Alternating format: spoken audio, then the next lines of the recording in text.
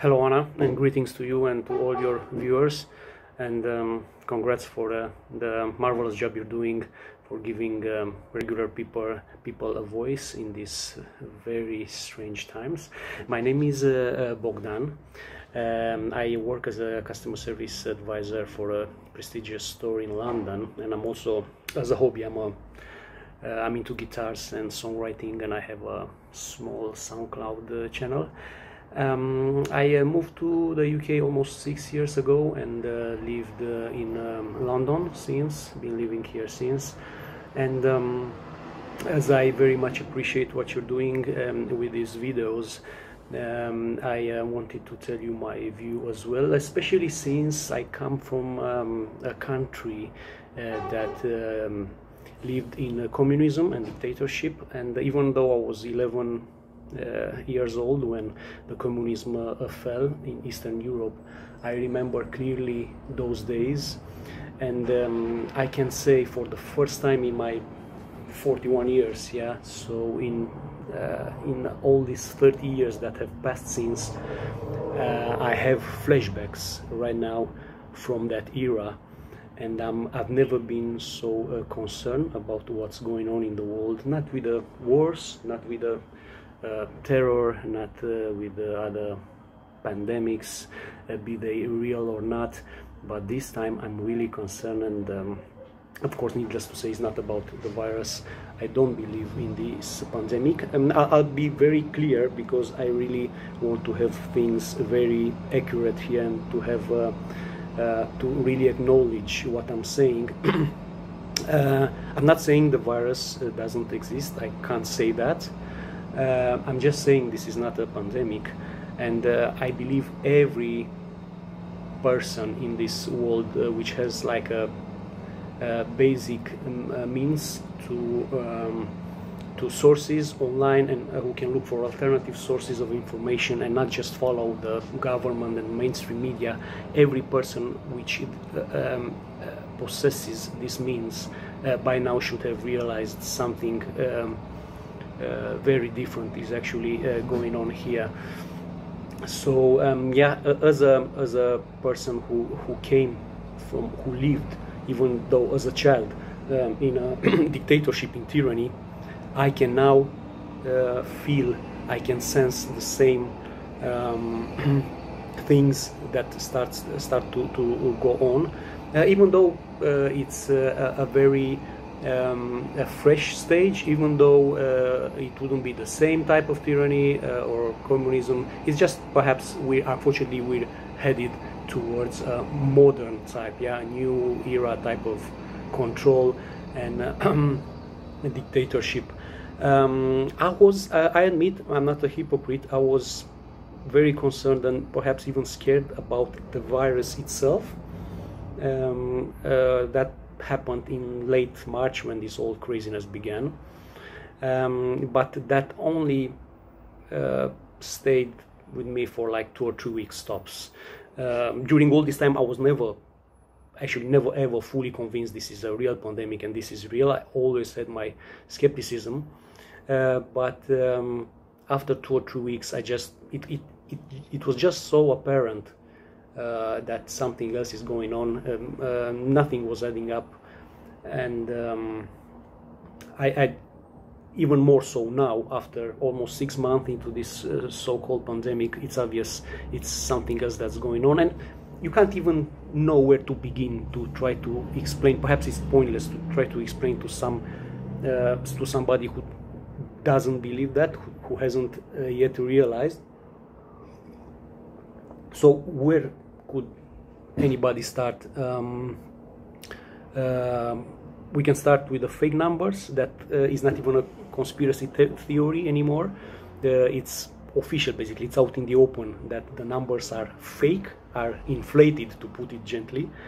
And I'm not even sure how many people actually died of COVID alone.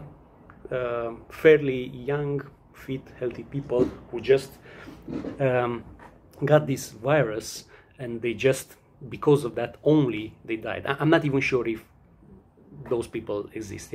So it's obvious that unfortunately, of course, sadly, only people who most likely would have died in the next few months or years, or year even, died of this. And it's clear that all deaths with flu or pneumonia or other type of illnesses are marked as COVID. It's even so obvious that people who die, who apparently got tested with COVID and die months later of total something else, on the death certificate says COVID. So it's absolutely clear those numbers are fake.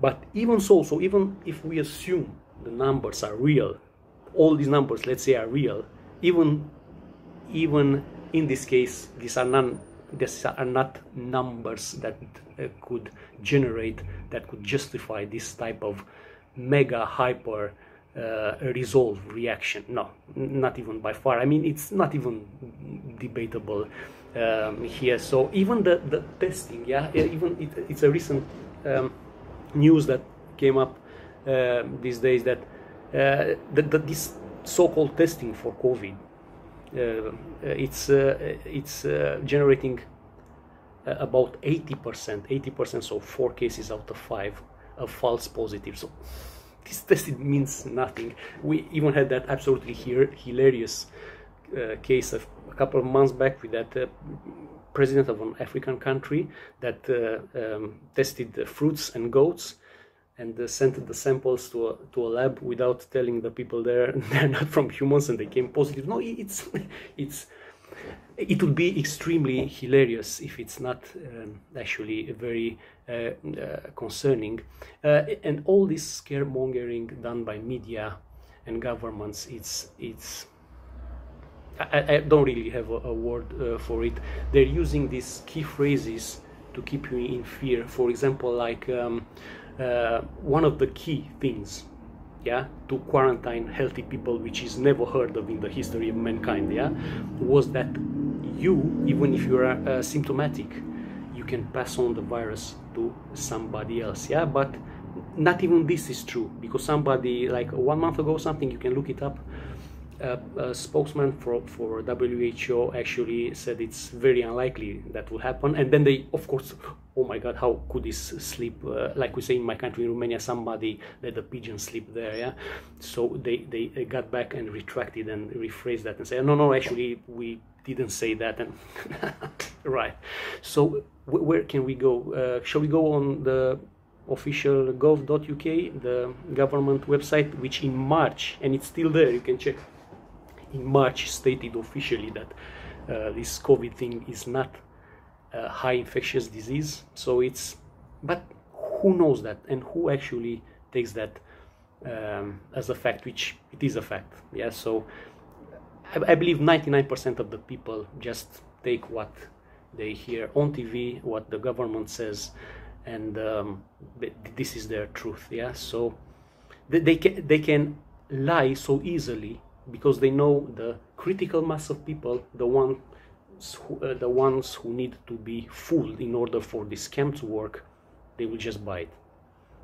So it's very simple. We can talk about the empty hospitals, we can talk about this is mass genocide. There literally, there are so many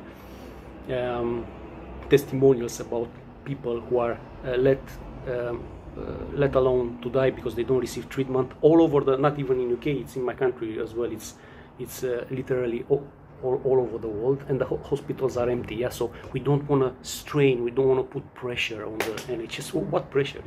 It's nothing. It's so obvious. I'm puzzled and I'm disturbed that even friends of mine, even some of my family, and people that are educated and are smart and they have all access to so many alternative sources of information, they still don't see it. They still believe there's this killer virus out there that, oh my god, is gonna wipe us all out, and they don't see anything strange about this mega hyper overreaction, about this thing that we literally stopped the world. And then unfortunately this is just the beginning.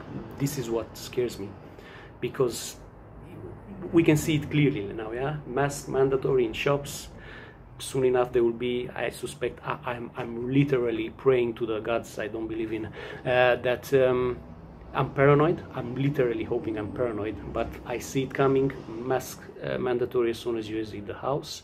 A new one now, mandatory Googles, perhaps, because the famous Fauci doctor, you look it up, it's recent, today it came out, Fauci just said that perhaps it would be a good idea to use mandatory Googles.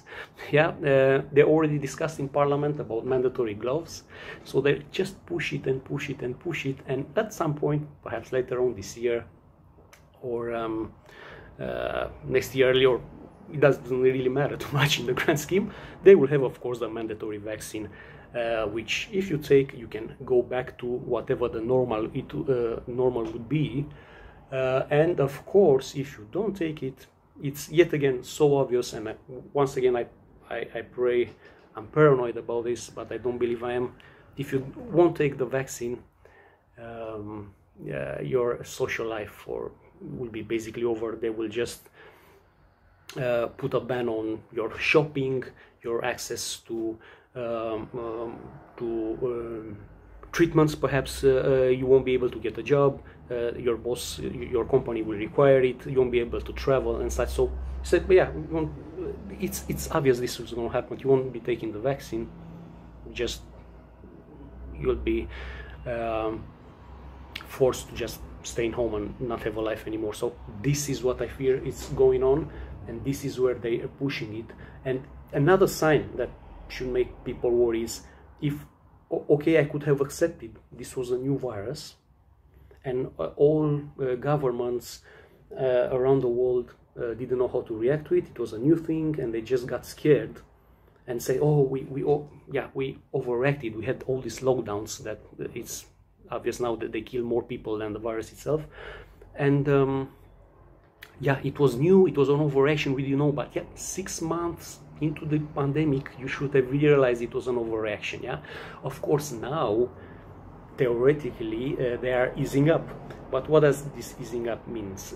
You are allowed to go in pubs, but wear a muzzle over your face, and perhaps wear some googles soon, or you are forced to quarantine for 14 days when you get back in your country after traveling. So it's not actually easing in. Yeah, it's just going towards the type of world order we're gonna live in. Yeah, so people do not see that. People say, oh, it's easing up. No, I wish it was easing up, but it's not, and they're just gonna push it and push it and push it until we are either so scared, one main category of people, or either so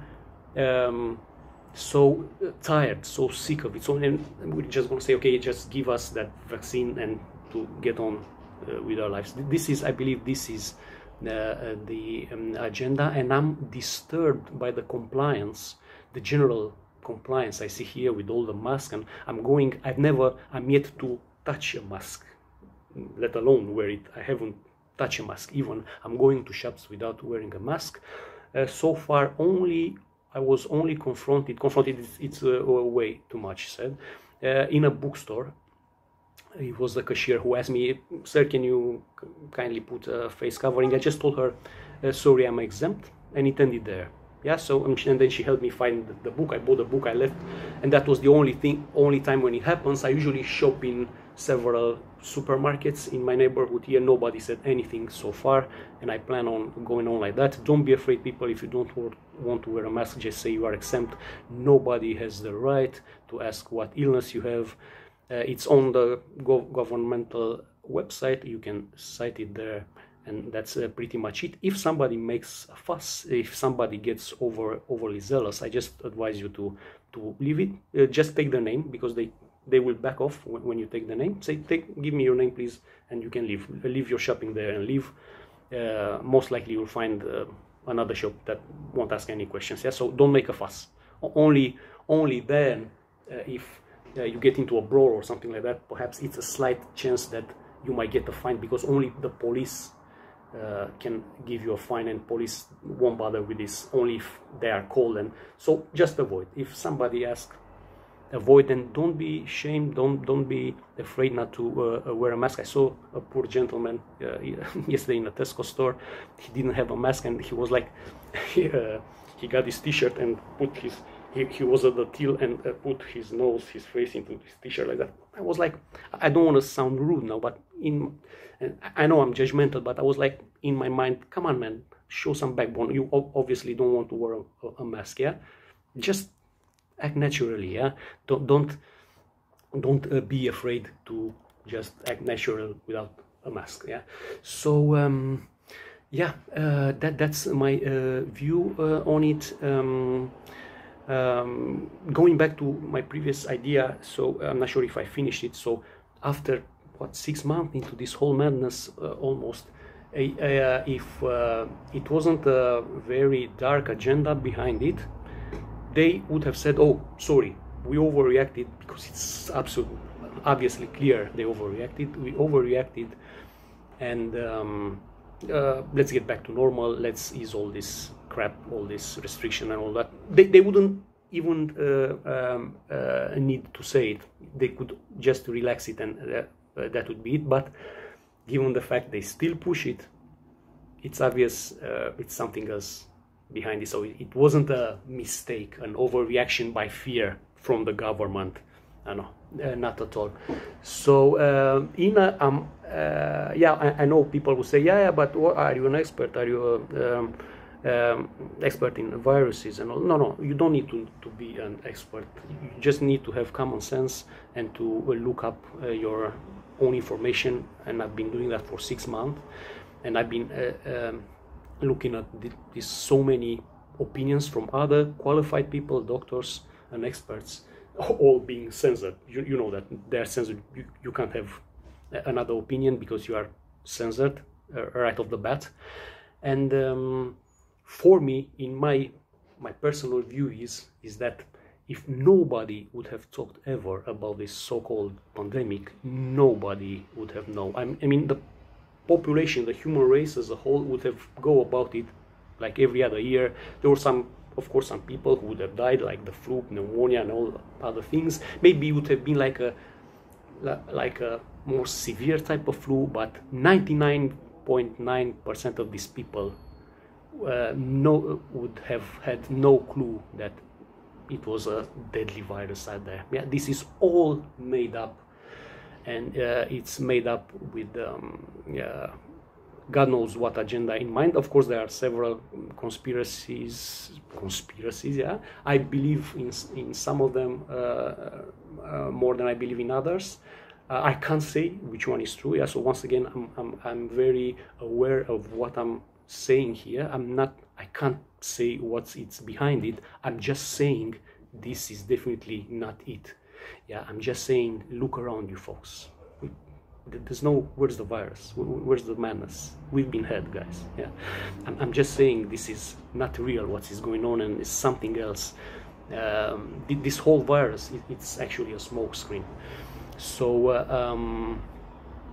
I believe unless we push back, unless we stop complying with these rules individually and also as a collective, until we find that critical mass, we need to find the critical mass of people who just stops complying with this.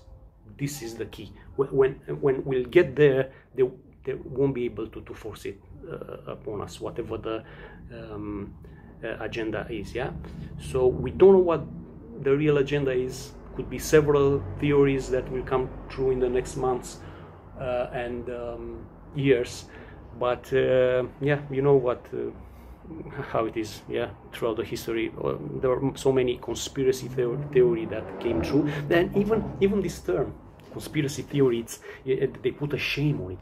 You're like a crazy conspiracy theorist. What is a conspiracy theory? I will give you the logical, popular definition of that. That is, a conspiracy theory is a theory that doesn't go with the official narrative. Yeah, so it's something that opposes the official statements and guidance the mainstream media and the government give you. Yeah, so basically you are a conspiracy theorist if you believe something else, or if you say, I don't believe what this government is telling me. I don't believe what this media is telling me.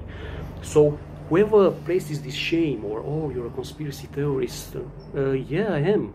I mean, I'm rather a conspiracy theorist than a naive person, to put it extremely gently, who just believes whatever the media and the government says. Yeah, of course, I'm not saying now you need to believe all conspiracy theories. No, just use your common sense, use your brain, do your research.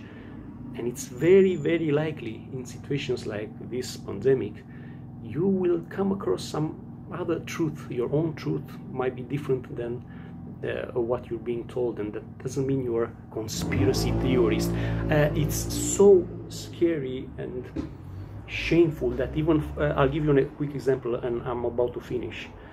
Site like Wikipedia has taken this stance of just killing off the bat any alternative version of what this is. I noticed that on several pages, and even if you go, so if you go on the Wikipedia website and just type conspiracy theory, in the first 2 paragraphs, basically they say that whoever believes in a conspiracy theory is a nutcase. Yeah, so this is on the wiki. It might be my fault. I'm not sure how this page looked before this pandemic, so I might be wrong here. Maybe it was like that long ago as well, but nevertheless, the way they presented it, it's so manipulative. Yeah, so they actually say in that researchers suggest that conspiracies, ideation, belief in conspiracy theories can be psychological, harmful, or pathological. Oh my! And on the next paragraph, they actually say psychologists attribute finding a conspiracy where there is none to a mental illness called illusory pattern perception. So it's they are everywhere with this. Yeah, they kill off the bat any idea that goes against their narrative. They censor all the doctors and experts that have another opinion.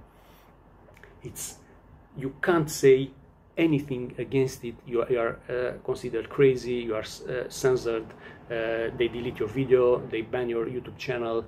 Either you are a simple person who just has an opinion, or an expert or a doctor. They put shame on it. They kill it right off the bat. So you can't have any saying at all in this. And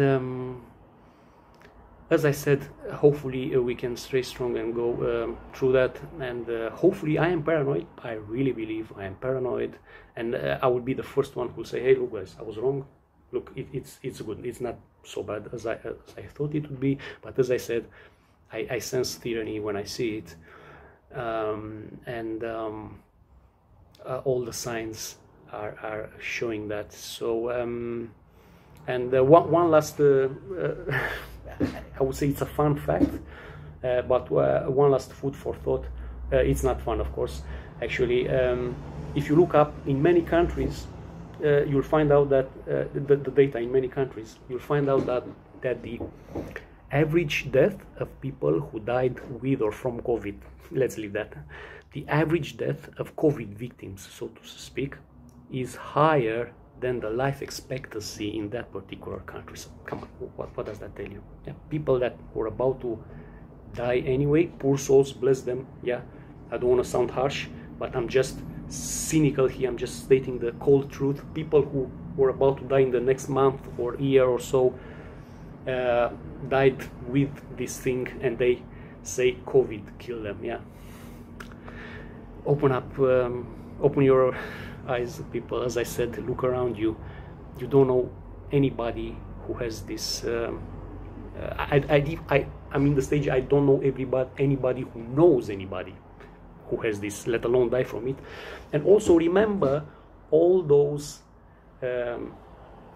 public figures who come up and say, starting with Tom Hanks 5 months ago, when it was, oh, I have tested positive for COVID, and how many of them? Thousands of them so far have come out with this, but how many of them died? How many? Tell you, zero, none, zero. Why? You answer to that. So wouldn't you say that if this was such a deadly, scary pandemic, you would have heard of famous people, yeah, known people, well-known people that were healthy and fit and young and all that, and died alone of this, and still you haven't heard of. You just hear, that guy, that famous figure, tested positive for COVID, and then 2 weeks later, he cured. Wow, of course, yeah. All right. So just do your own research, people. Stay strong, and keep your hope up, and hopefully we'll get through this. All the best from London.